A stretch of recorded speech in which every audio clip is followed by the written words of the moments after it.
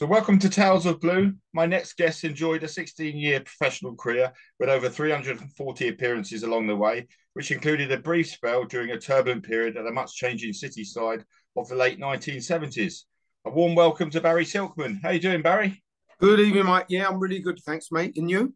Very well, thanks. And thanks again for joining us. No problem. So, Malcolm Allison's return to City in January 1979 was a major factor in your arrival at Maine Road, having worked with Big Mal previously at Plymouth. When did you first hear, Barry, that the chance of joining you at the club? Well, he disappeared from Plymouth. 1 minute he was there, and we played on the Saturday, and then he always used to give me Monday off. I used to come back to London. They used to give me Monday off, and I'd go and train on the Tuesday. So we played on the Saturday. Then on the Monday, I get a phone call, and the guy says to me, "I'm Bobby Saxton." I said, "Who's that?" He said, "I'm your manager. Where are you?" I said, "You're what?" He said, "I'm your manager." He said, "Where are you?" I said, "Well, you obviously know where I am. You just phoned me at home in London." Yeah, because there's no mobiles then. Of course, yeah. And it was actually strange because at first Bobby called me into his office. I went there on the Tuesday. He called me in, and I went to shake his hand, and he wouldn't shake my hand. And he said to me, "As far as I'm concerned, you're Malcolm Allison's player. You're not my player. And if he comes in for you, you can go." Okay. And I said to him, "Well, I'm not your player. I'm not Malcolm Allison's player. I'm no one's player. The only player that I am right now is Plymouth because they pay me. And I play football because I love it, not because somebody may or may not be the manager." So we started off on a real bad footing, yeah? Okay. But then a while later, maybe 3 or 4 days, he started to have a little bit of a change towards me. And then we went and played a game, and I had a really good game, and we won. I think we won 3-0 at Swindon or something like that. So what age was you at this stage, Barry? I was 20-something. Yeah. I was about 27, something like that, 26, 27. And he come up to me in front of all the players after the game. And he said, "I got you all wrong. And I hope you accept my apology." And held his hands out, and I shook his hands, and I give him a hug. I said, "Bob, if you don't mind me calling you Bob, no problem. We all make mistakes. I've made many. You've made many." And we got on like a house on fire. After that, I only played 1 more game. And then right out the blue, I got a phone call in my guest house where I was staying to say that Manchester City had made a phone call and they want to buy you. And that's when I first knew about it. I didn't have a clue Malcolm was going to come back and buy me. Not a clue. He never mentioned anything. Say 1 minute he was there, then he was gone. It's unlike today, isn't it? We can keep an eye on what everybody's doing. Wherever. The world is slightly different. Yeah. It's a different world. So £60,000 fees agreed with Plymouth. But how smoothly did the contract talks go with the deal? I mean, bearing in mind what you did after football, Barry, was you sort of in charge of your own contract? There were no agents then. There were no agents. You just went in and negotiated the best deal you could do, and that was it. It was more. I mean, I remember going in at Crystal Palace. I had 1 year at Crystal Palace, and Terry Venables said to me, "If you do really well, Silk, I'll give you a new contract." And we got to the end of the season, and Kenny Sanson was going in for a contract, and so was I. So Kenny said, "Silk, listen, you're more upfront than me. Go in, do your contract. When you come out, tell me what you got." So I remember walking into Terry Venables' office, and he was sitting on a platform behind a desk on this huge chair. And I was sitting in this tiny little chair. I felt about 4'6". And he went to me, "Silk," he said, "you had a real good season. What are you looking for?" So I said, "Well, TB, I'd like £100 a week on top of my basic wage and £100 a week on top of my appearance money when I start a game." I said, "That's what I'm looking for." So he said, "Well, where are you looking for it? Because you're not going to get it in here." He said, "I'll tell you what I'll do. I'll give you £50 a week rise and £50 on your appearance money." And he looked at his watch. He said, "You got 30 seconds to make a decision." I went, "All right, I'll take it." And I went out And Kenny said, what's happened? And I told him exactly what happened. He said, I'm not doing that, Silk. I want 100 quid on mine. So he went in. He said, wait for me, and we'll go down the cafe. We had a little greasy cafe at the bottom of the ground. And he said, wait, Silk, we go down the cafe and have something together. So I said, yeah, no problem. So in he went. He was in there no more than 2 minutes. He come out, he went, I've got the same as you. He said, I've got 20 seconds to make a decision. I said, well, I had 30, so he gave me a bit more leeway. Great story. So that's what it was like back then, you know. Take it or leave it. Yes. So was you familiar with any of the current players in the City squad upon joining? Oh, I knew all of them, obviously, because they were all big names. And I'd only met a couple of them. I hadn't met many. I'd met them when I'd been at Crystal Palace. I'd met one or two, but I didn't really know anyone, and they didn't know me.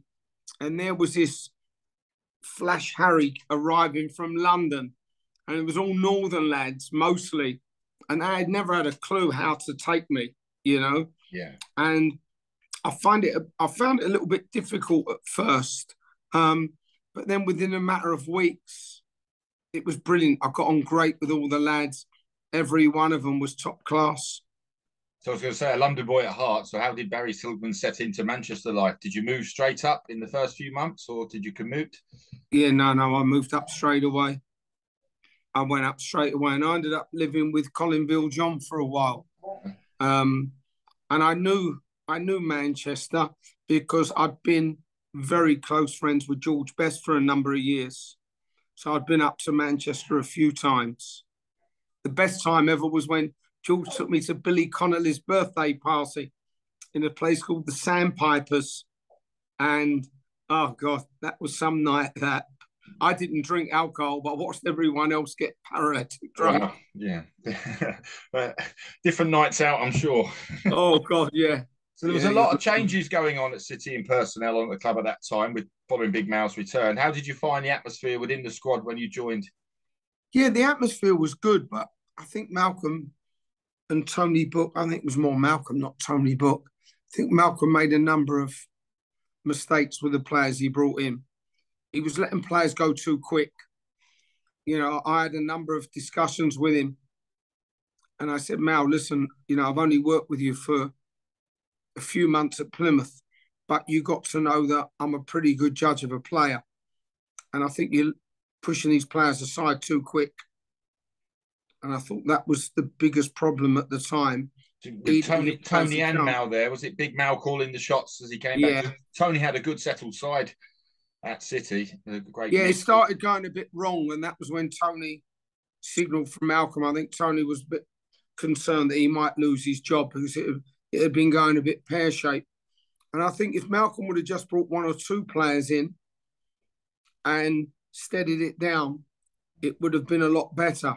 I think he pushed aside too many players. Too soon. That was my opinion anyway. Yeah. So goal-scoring City debut comes on the 31st of March, 1979, in a narrow defeat at Ipswich. What do you recall of that afternoon, Barry, and how you performed from a personal point of view?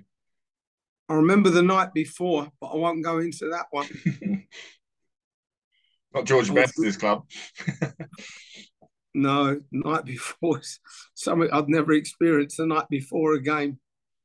And I'm not going to go into details on here, but it'll be in my book when I write it. Oh, okay. Can you give us a snippet or just the name? Let's just say there were women involved. Okay, right. So what do you call of that game? The actual game, I was just really enjoying the game. And because it was my first time in that scenario. And what was crazy is that Bobby Robson was the manager of Ipswich at the time. And I'd been with Bobby when I was 16 years old at Fulham. So I knew him as a manager and as a person. And I remember I always played with my socks around my ankles. And I remember the goal I scored. Everyone said it was the most brilliant chip. So it was about 35, 40 yards out, and I chipped the goalkeeper. And I've never ever really told anyone the truth of what happened. I picked up the ball about 15 yards inside my area, and I was already feeling tired. Pace of the game was a lot quicker than what I'd been used to. And as I got over the halfway line, I beat a player, and I got about 10 yards inside the Ipswich half, and I felt both my calves getting cramped, and I was about to fall over. And when I looked up, the goalkeeper was miles off his line. So I didn't chip it. I actually hit it as hard as I could. And I didn't even see the ball go in because I went down with cramp in both calves. The next thing I know, the players were jumping all over me, said it had got in. And then after the game, I was interviewed and they said that was the most amazing chip we've seen at Ipswich. And I said, yeah, I was looking at the goalkeeper out, he was going, I thought I'd chip him. Yeah, so actually, wasn't true at all. I just did it as hard as I could. So you start all of the remaining 12 games of that 78-79 campaign, scoring 3 goals along the line. You take up the number 9 shirt. How was you finding the transition to First Division football? Because it was the first time you'd played First Division football. Yeah, first couple of games I found a little bit quicker than I was used to. But after the second game, third game, no, that was it. Just fine, no problem. Because you seemed to find your feet fairly quick in the First Division. It was a big change for you at all. Yeah. Colin Bell was in his final season at the club, following a fantastic career in the game, obviously. I mean, you appear alongside Colin during that spell, including his final City game against Villa on the last day of the 79 season. What are your memories of Colin being in and around him at that time at the club? As a person, I loved him. They all called him Nijinsky because he was such a good athlete. Sadly, when I went there, he was running with a limp. Yeah. And he couldn't shake it off. There was no way he could keep playing. You know, that burst of speed had gone. His change of direction had gone. And he was such a wonderful player that you noticed the difference because he was so good. You then noticed the decline very quickly, sure, all because of an injury. As a person, he was different class. Absolutely loved him to pieces. Fantastic guy of the game. So the squad you joined had a great blend of experienced pros like Joe Corrigan, Dave Watson, Mick Shannon, mixed with some great young players coming through like Peter Barnes, Gary Owen, Paul Power, which big now, as we touched on a little bit, he decided to break that up during the summer of 79. Big changes. Did you see them come in at the time? No. Did it sort of just develop? No. Just happened. It seemed like every day we went in, there was another player turning up. I thought the best buy they made while I was there, but I thought was brilliant, but he didn't suit English football, but he was brilliant, was Kazi Dana. Yeah, I was going to ask you about him. Yeah. He was absolutely brilliant, but he just didn't suit English football. I remember the club he came from, a part of the deal was that we went and played them in a friendly match, and he played for them. And when he played for us, he was all right, but I could see his brain. And you could see the positions he was taking up and what he wanted to do.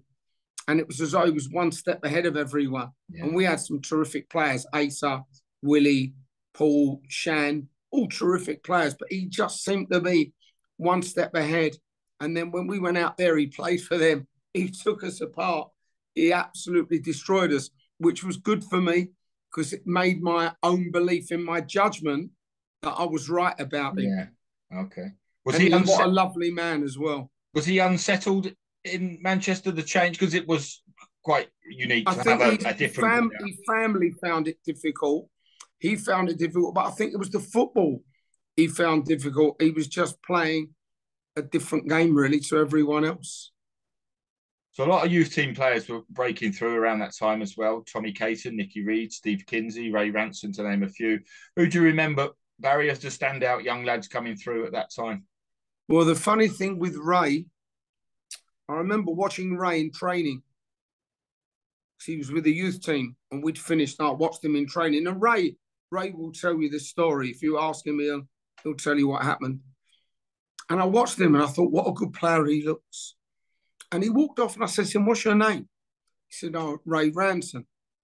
I said, what's your situation here? He said, I'm being released. I'm just trying to find a club. I said, don't go. So what do you mean? I said, you're good enough to get in the first team. He went to me, you're mad. I said, I'm telling you, you'll get in the first team. So I went up to Malcolm. I said to Malcolm, this is the following day. I said, Malcolm, there's a lad playing in the youth team, Ray Ranson. He said, yeah, he's no good, Silk. I said, have you seen him? He said, no, but all the reports I got from Dave Ewing and everyone else, he's no good. I said, they're wrong. He said, why? I said, because they're wrong. I'm telling you, you get in our team. So what you should do, bring him training with us. And if Kenny Clements gets injured at any time, play him. So remember, them days was only one sub. It's not like you'd have 35 players sitting on the bench, you know. So he joined us. A couple of days later, he came over and he done really well. And then Kenny got injured. And Malcolm come up to me and said, do you think Ray's ready? I said, put him in. I went up to Ray. I said, I've told Malcolm to play you. He couldn't believe it. He was hugging me, kissing me. He played him, and Ray never looked back. No, fantastic career in the game. And he would have been playing non-league somewhere, Ray. So City head to Scotland for the Skull Festival Trophy during the pre-season of 1979 with games against Coventry and Hibs. Did you feature in that mini tour, and do you have any memories of that, Barry? Oh, God, no. The only memory I have is playing abroad in a pre-season. But no, to be honest, most of the things that I remember are just during the season, actual proper games and things that happen with certain players and conversations that were said. I remember a lot of that. But that pre-season tournament, no, don't remember it at all. I mean, were players worried at the time with so many leaving that you could be out the door next at the drop of a hat? Yeah, no one knew what was going on. Yeah, it was when they talk about a revolving door, that was a revolving door. Mickey Robinson came in, Steve Davey came in, couldn't make, lovely guy, Steve, he was brilliant, but I couldn't make head or tail that when we see him training. It was like £1 million, he couldn't make it. He was a great guy, but, you know, he'd want a bit more than that for £1 million. It all got a little bit out of hand, hadn't it, I think? Yeah, it went a bit pear-shaped. So you start all of the first 8 fixtures of the 79-80 campaign, but lose your place in the side around September. Steve Daly arriving at the club, as you mentioned. Was you given an explanation as to why you were left out, Barry? When no, Malcolm just said to me, look, be patient. Everything will be all right. You'll come back in, which, you know, I did. I was patient and waited, and then come back in. Because you then get sort of you appear for the reserves during October and November before heading out on loan to his Israeli side, Tel Aviv. Well, I actually played it. The last game I played was actually against Crystal Palace. I played against Palace, and that's what destroyed my career. That game. In what way, Barry? Again, this is a story that's never come out. It's never been told, and it will be in the book. Mm-hmm. We played Crystal Palace, and at the time, it's very difficult for me. I was staying with Malcolm and his wife, Sally, who sadly has passed away not that long ago. And I'd known Sally for a long time, and Sally was having a lot of problems with Malcolm. And she asked me to move in there with them. And I said, Sal, you know, it's very difficult because I'm playing in the team. Malcolm more or less is the manager. So she said, please, Silk, I really need you here. I've got big problems with Malcolm. And I thought, do you know what? Life is much bigger than football. And I don't really care what people think. I'm going to go. And if all the lads don't like it, or if people don't like it, so be it. So I went back and lived with them. And then we played Crystal Palace. And Ron Greenwood, funny enough, was there doing the man of the match. And we got beat, but he actually gave me the man of the match. It's a lovely man, Ron. And he gave me a big hug at the end of it, give me a bottle of champagne, which I gave away so I didn't drink. And then off I went. I went home to London. I went back on Sunday night. I got back to Malcolm's place and Sally's in Marple, a place called Marple, a little village. And Sally said, have you seen Malcolm? And I went, has he not come back? Did he not come back on the team coach? She said, no, and I haven't heard from him. So I thought, well, he'll turn up training on Monday. So I went on Monday. The first thing Tony Book said to me is, where's Malcolm? So I didn't know what to say. I went, he's got really bad flu, Tone, and he's at home. Well, what can you say? Difficult position for you. Very. So I go back on the Monday, go back after training and phone Terry Venables up. Terry was close with Malcolm. I explained to Terry what happened. I said, has anyone heard from me? He said, let me find out. He called me back 4 or 5 hours later, maybe at 8 o'clock in the evening, and said, Silk, no one's seen him. So I start making a few phone calls to nightclubs. Nothing at all. Phoned up his friend, guy called Arthur Shaw. Arthur hadn't heard from him. Sally was panicking. I give him in on Tuesday, and we're playing Manchester United on the Saturday, by the way. So I go in on Tuesday, and he said to me, Tony, what's happening? So I said, Malcolm's still really ill. Didn't know what to say. So we trained on the Tuesday, and sometimes we had a Wednesday off, but this week, because it was Man United, we didn't have the Wednesday off. So we went in on the Wednesday, and Tony said to me, what team does Malcolm want to play on Saturday? So I said, the same one as at Crystal Palace. Now, what happened? Willie Donaghy and Paul Power had swapped over. I'm not sure what one started, but at half-time, he changed one of them. So he said to me, Tony, what won, the team that started or the team that finished? I went the team that started, yeah. He went, okay, so we did all this pattern of play. We did some free kicks, and we get back to the ground because we used to jog to the training ground, then jog back to Maine Road. And when I get there, the chairman's there. He comes up and says to me, what's wrong with Malcolm? I said, he's got a really, really bad infection. He's really ill. So he said, I better come over and see him. So I said, well, the doctor has said no one should come over. And he's Peter Swales this was. He said, why? So I said, well, there's a baby. Malcolm's got a newborn baby. And if somebody comes in and brings an infection in, because Malcolm's ill, I didn't even know what to say. I was talking like a doctor, yeah? So he said, they don't want anyone to come in contact with Malcolm. He said, well, you have, and it hasn't affected you. I said, yeah, the doctor thinks because I live there, I'm immune, yeah? So he said, well, I'm coming over this afternoon. Oh, no. So we're sitting here. He had a green Jaguar, Peter Swales. I'll never forget this. I sit watching TV, and the window is behind it, and I see the Jaguar pull up. I go up, I put the chain on the door. I said to Sally, just tickle the baby. Just keep tickling the baby and make the baby cry. Whatever you do, just make that baby cry. Literally come up the little driveway, and the baby's going, ah! It's like crying and screaming. I've opened the door with a chain. He said, can I see Malcolm? I said, no, the baby's screaming now. You can hear, they think the baby might have caught something. I'm really sorry, Mr. Chairman, you can't come in. He was not a happy man at all. So going on Wednesday night, I phoned everywhere. Is Malcolm there? Is Malcolm there? They're going, what, Malcolm Allison there? Malcolm Allison there? Everyone, no. Now we get to Thursday, he don't turn up. Now we're banging trouble, yeah? I thought, I don't believe this. So going on a Thursday, we go over all the free kicks again. And Tony Book said, Malcolm definitely wants to play the same team. I went, yeah, exactly the same team. I get back on the Thursday. And then on the Thursday night, I said to Sally, I'm making a mistake.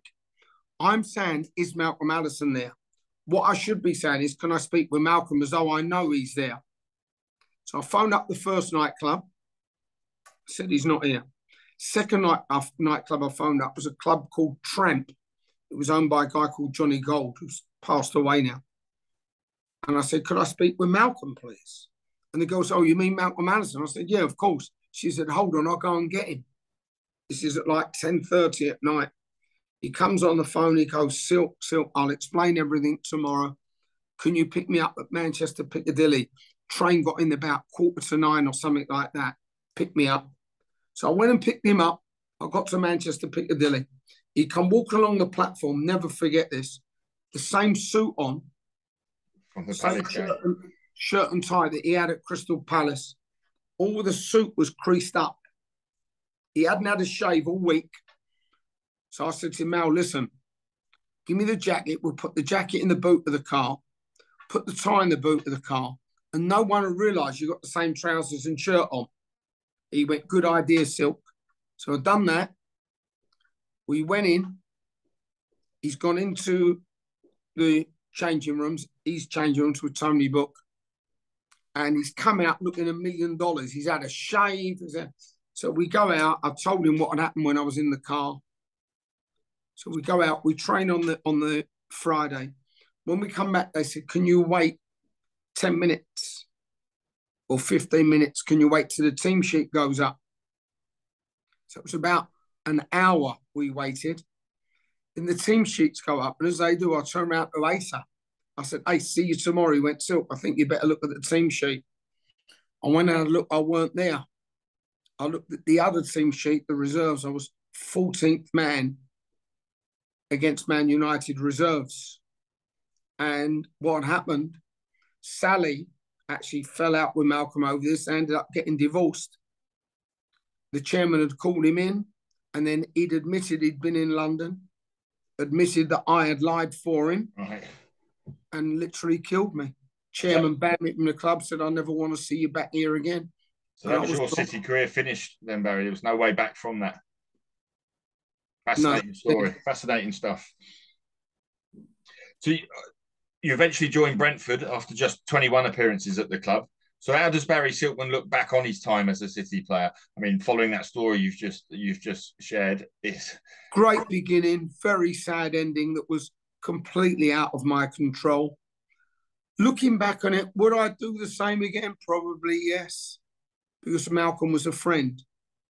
So I suppose a friendship was worth more than a career. Well, it was for him, for sure. I'd still do the same again because of Sally. Yeah. So I'd still do the same. I loved my time there. It was very short, much shorter than I wanted it to be. But as I say, that was completely out of my hands. There were some great lads there. Big Joe, Dave Watson, Paul Power, Boothie, Tommy Booth, Ray Ranson, Gary Owen. Never forget coming out the dressing room, the training ground one day, and this voice went, there's only one Gary Owen. It was just so funny. Just one supporter and was cheering for Gary Owen.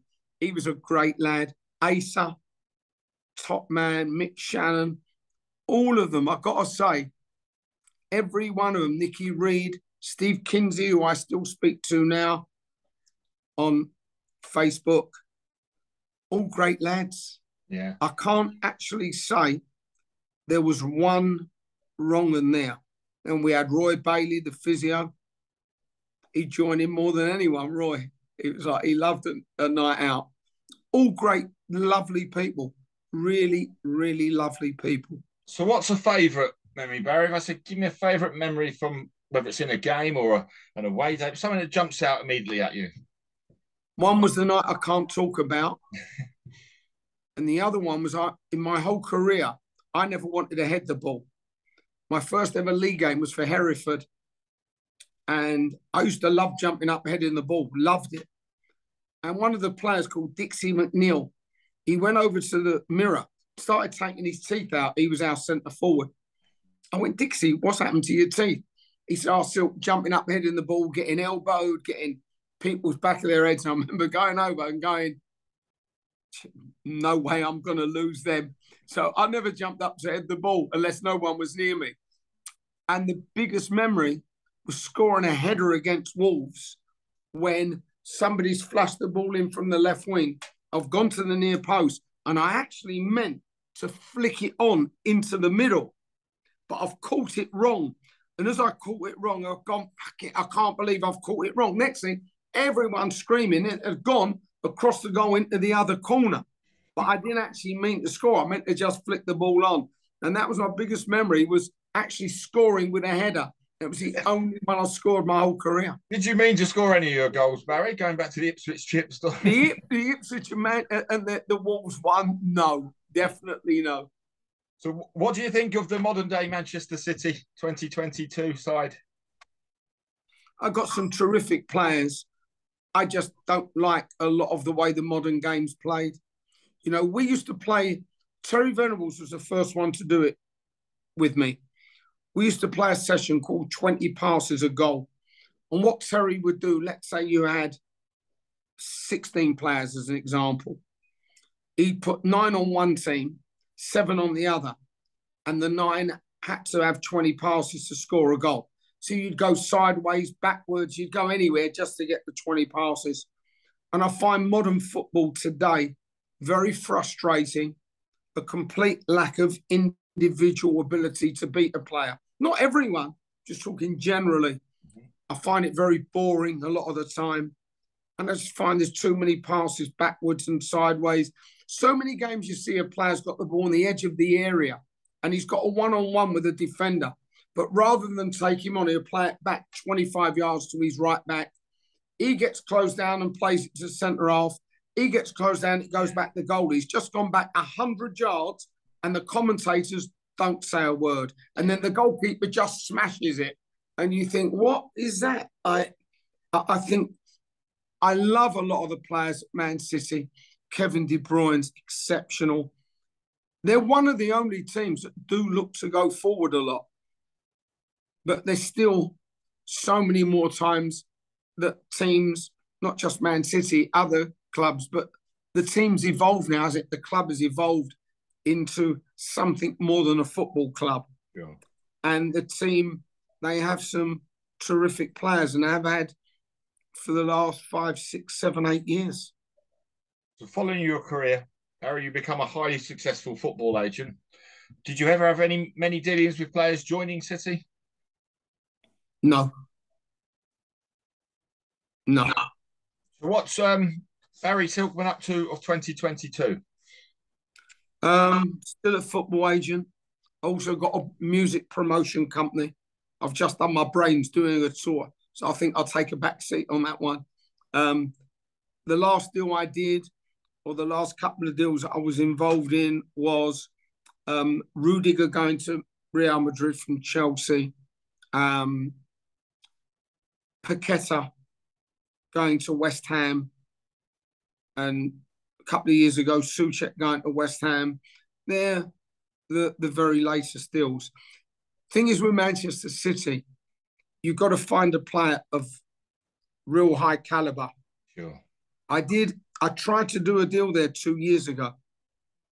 I put a player into him who I thought would be terrific if he went there. He would really thrive. And he was £45 million. And they come back and just said that they don't fancy him at all. And it was Declan Rice. And I think maybe they made a mistake. And that was probably the closest I come by offering them Declan Rice. But their level of player is so high. You know, they've raised the bar to a massive degree. And what they've done, in effect, they've turned the clock back a bit to the days of Dennis Stewart, Francis Lee, where everyone loved to watch them play. Yeah. And they're probably them and Arsenal are probably the only two teams that I love watching play now, because they do want to go forward. They still go sideways and back maybe too many times, but they do want to go forward. They do want to hurt the opposition, and they have got individual players, which is the same as Arsenal. I think the club now has gone beyond being a Premier League football club, if that makes sense. They're now a massive business. Sure. That's a pure powerhouse for sure. Barry, it's been a real pleasure to talk to you and share your tales of blue, and I wish you all the very, very best for the future. Thank you, my friend. The same to you. Wish you well.